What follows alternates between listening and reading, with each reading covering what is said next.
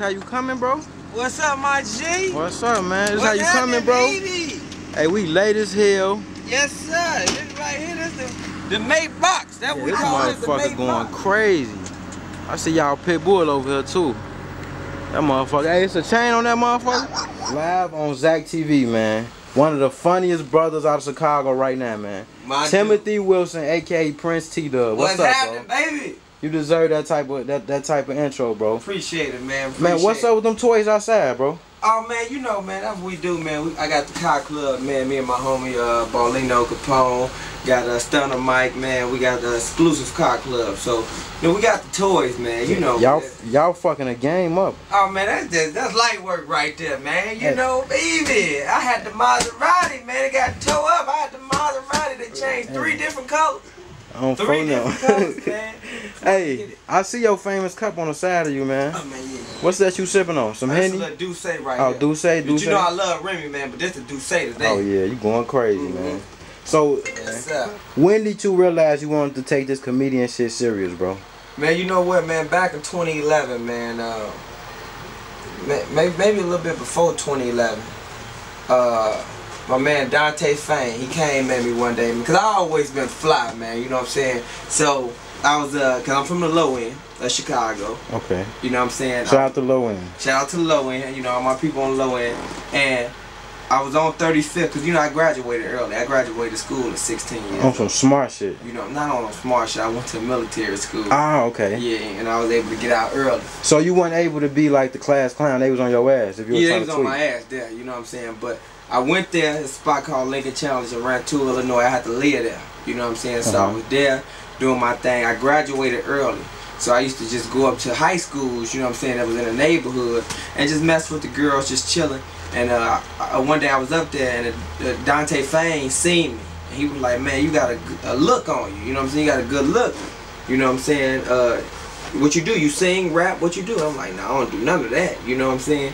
So he like, man, I'm going to find you somewhere and I'm going to put you somewhere. So, man, maybe a year go past. We talking off and on. And he hit me up and said he was coming out with a show called The Reawakening. He like wanted me to come down and audition for it. So me and my homeboy went down there. We driving. We get like 3 blocks away. I call it a flat tire. Damn. Get out, change the flat. We make it there. It's packed in there too. Get to the audition. They bring me down there. They had me do a role where I'm playing a drug dealer.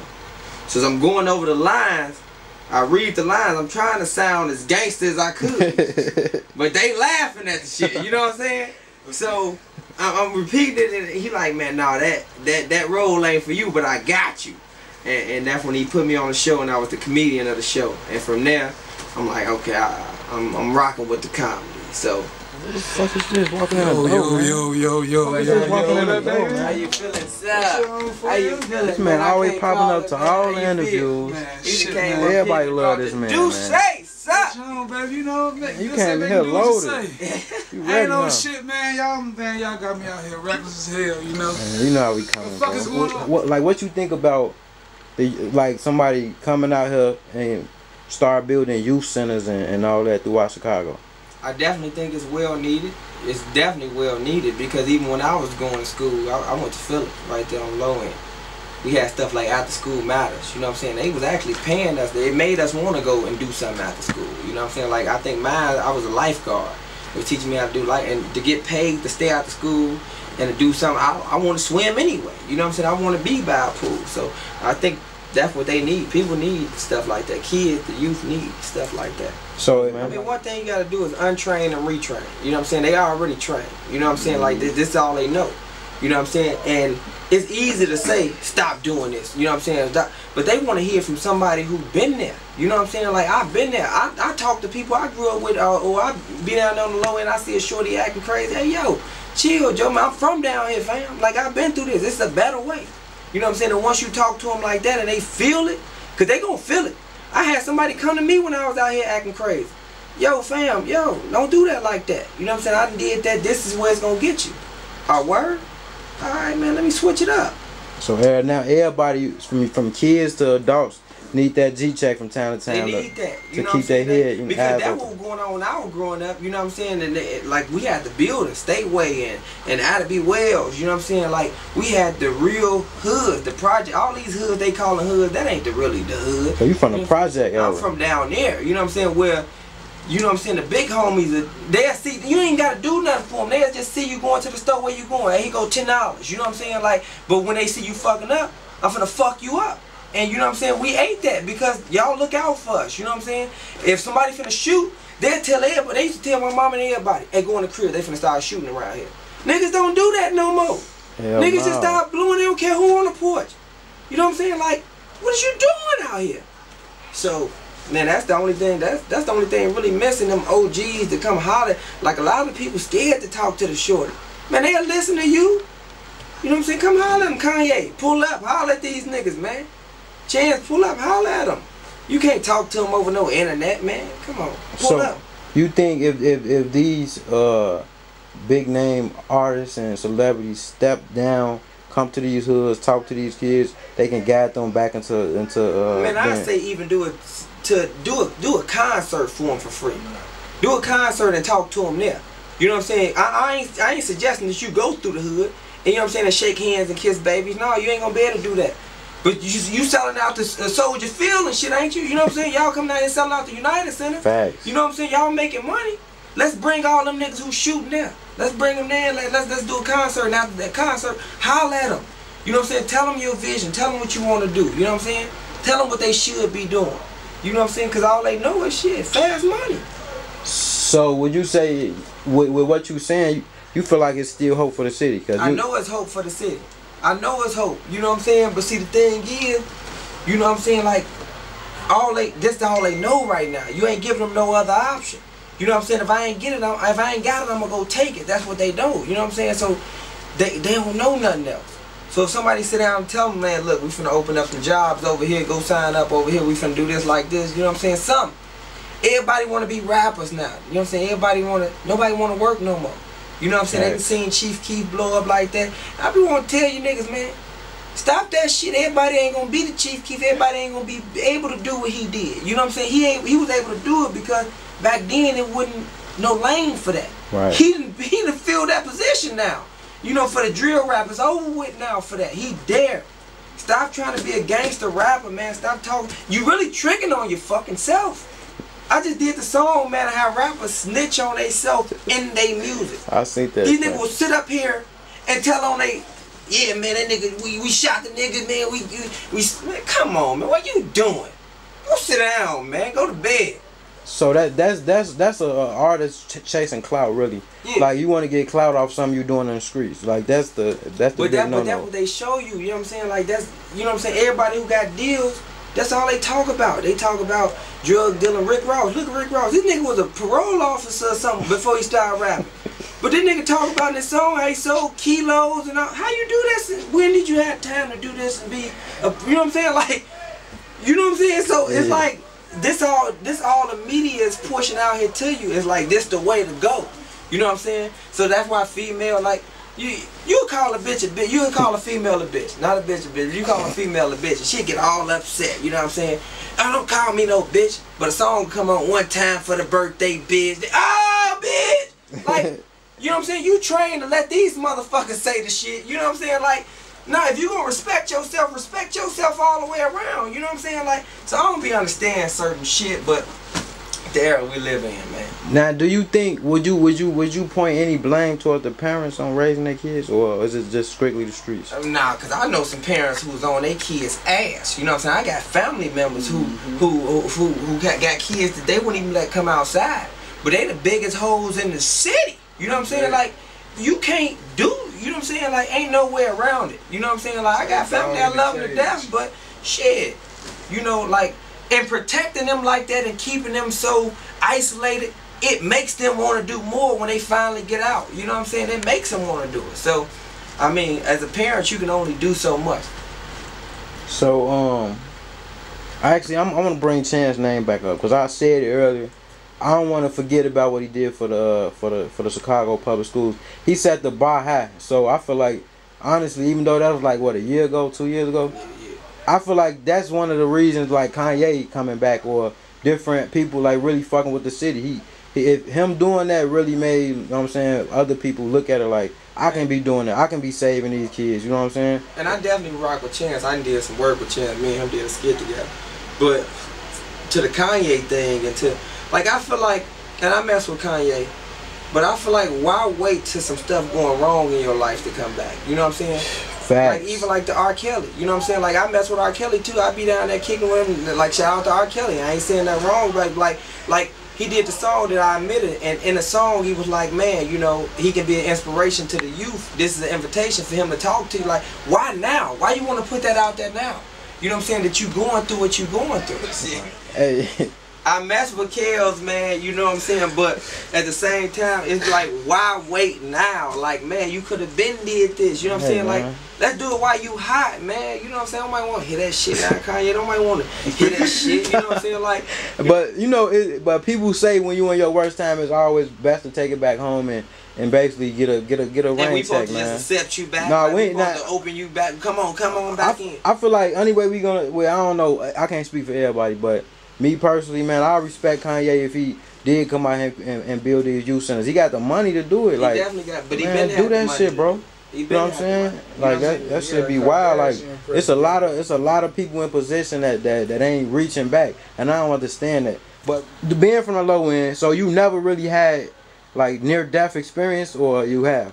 I done been shot at. You know what I'm saying? I done been. Damn. You a comedian getting shot at?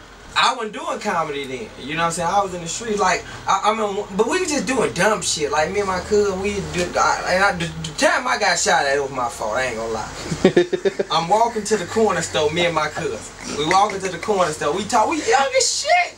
We walk, I got some fresh ass ACG boots on. You know, ACG was the shit back then.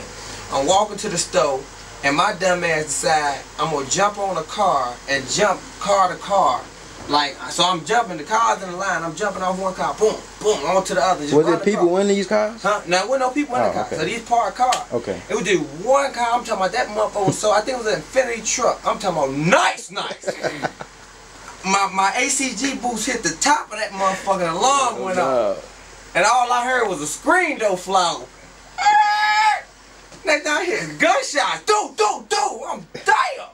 I'm talking about, but I'm so dumb and think the shit so motherfucking, such a game that I'm running. I'm like, damn, I dropped my phone. I turn around. My cousin's like, man, you get your dumb ass. Yeah, you know, phones back then, man, you ain't just got no insurance on them. Nah. So what you lose that motherfucker. Them flip motherfuckers was the days, boy. The Motorola, shit, that was a Motorola. The chirp joints. Nah, I had the Motorola flip T-Mobile joint with the motherfucker. Man, you had to go back and get that motherfucker. Actually, the motherfucker was in my inside coat pocket. I was finna turn around and die for nothing. So was that the first and only time that something like that happened to you? Nah, shit, we got shot at again too. Shit, we got. Well, now actually, we was helping the nigga. We was actually helping the nigga. What happened was we up there visiting my cousin girl on 37th in Indiana. We up there visiting her. She stayed on the 3rd floor. We heard a motherfucker bang because you got to get buzzed in. So we heard a nigga banging on the door. So we went down there to see, you know what I'm saying, what was up. And we went down there. He was just on the porch like, man, open the door, open the door. We think he just want to get in, but there's some niggas chasing him. So he opened the door and he was coming in and the niggas was behind him. So they get the blasting this nigga in the hallway. Damn.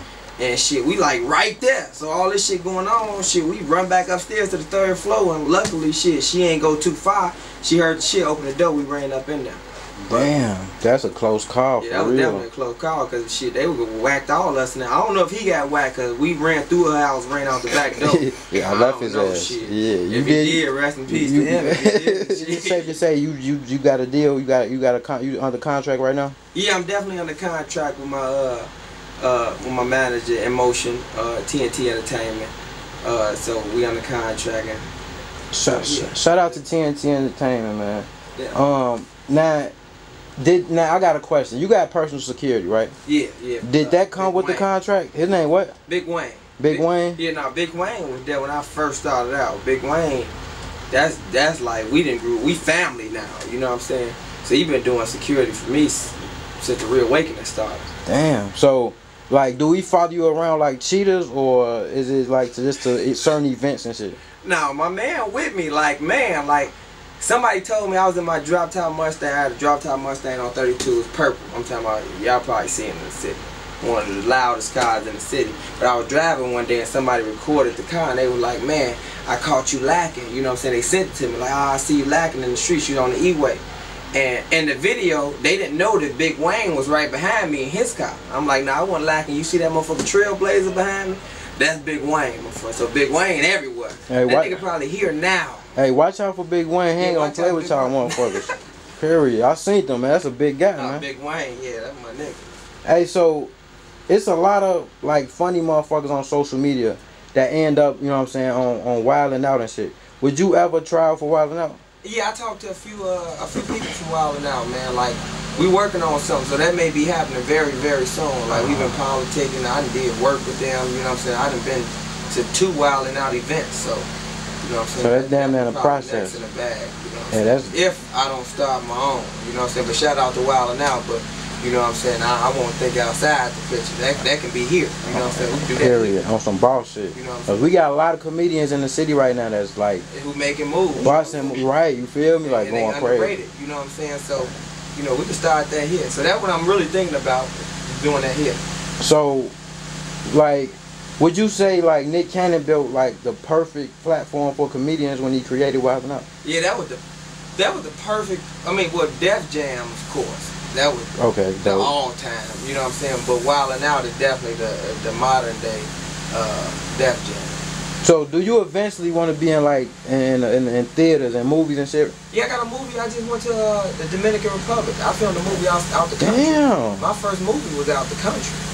I went out the country and filmed a movie. You going crazy, bro. Oh yeah, definitely. That's gonna come out soon. I'm actually a couple of people from the movie is like stars out there already. You know what I'm saying? So, you know, our stars and they stars is 2 different stars. You know what I'm saying? So, you know, he probably the Drake of they country out there. You know what I'm saying? So me and him just being attached to each other is definitely big. You know what I'm saying? Where I can go out there and do shows and make moves out there. I wouldn't say you look up to Bill Cosby, bro, cause you ain't mentioned him. Bill, man. Yeah, free that man. But with that being said, what you think about that conviction, bro?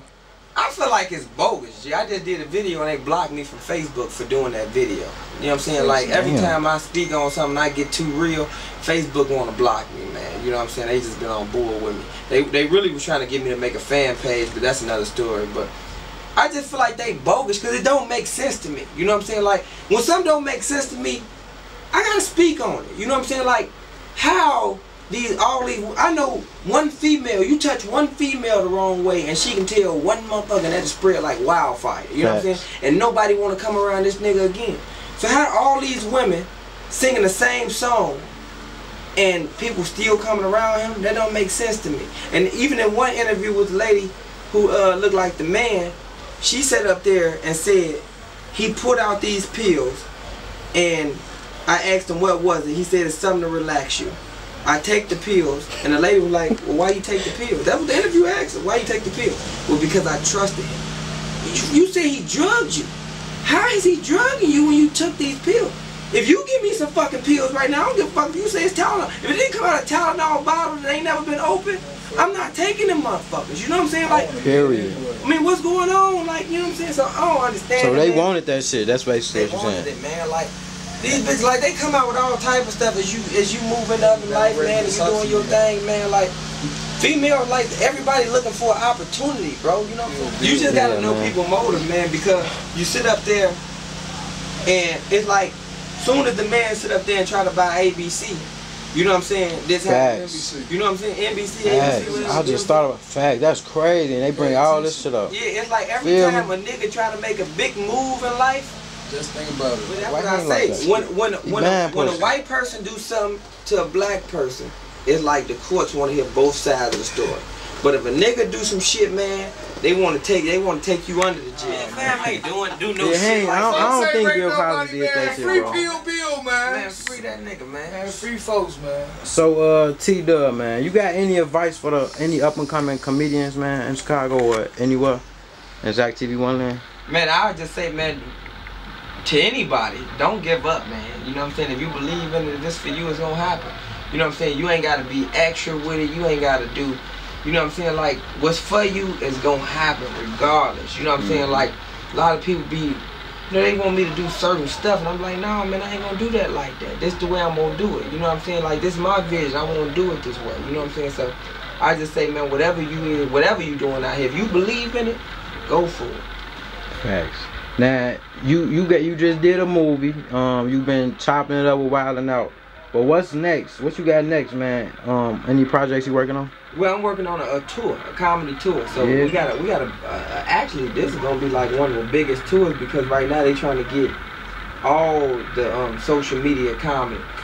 You know what I'm saying? Like pretty much like the social media kings of comedy to kind of come together and do a tour. So this should be big. You know what I'm saying? So it ain't, you can't drop no names yet until it's all locked in. Yeah, all done. You know what I'm saying? But yeah, definitely they called me about 2 days ago about it. Like, anybody want to do business with you, bro, like, how can they get in contact with you? Oh, TNT Entertainment, man. Bookings with an S. So it's bookings at tntent.com or 833-868-3682. And that's a number to your manager, correct? I thought that was your personal number. Oh man. Oh man. Man, you gotta be exclusive to get that number, baby. Yeah, that's one of them numbers right there. When you call, matter of fact, my call is funny. This right here, this is so much. I love it so much because it's so professional. Hey, what's your social media, like your Instagrams and Facebooks and shit? Like name all your shit. Oh, Princetdub on Thank you for calling TNT Entertainment, home of comedian Timothy Wilson. You heard that? Yeah, she white. That's white. Oh, you wrong. That's you wrong, white. Brother. That's white. You got a white motherfucking manager. Come here. I got a white lady on my damn thing, We're in Hollywood, man. shorty. Come on, man. Right from the end, though. You get to press 1 and press 2 for all these options. Hey, but since you got a white manager, man, you don't be on a celebrity shit. It's a team. They Cuban. Okay, all right, so you is, bro, I ain't That trying ain't to hear nothing. Cuban, I told you that was Chapo cousin, folks. Man, Fidel Castro. And that's Katie cousin. Yeah, man. Yeah. Hey, so you show love, though. You ain't on none of that celebrity shit with these people, right? You gonna show love. Oh, definitely. I show love all the time. You trying to get me drunk. Yeah, this nigga study past him a looking. So, is there any last words you got for the Zach TV One fans, bro? Oh, man, that's about it for me, man. You know what I'm saying? Yeah, you know. Shout out to Zach. Of course, man, that was my man, rest in peace to him. But definitely, y'all keep supporting it. Keep supporting the movement, man. Long live King Zach, man. Love is love, man.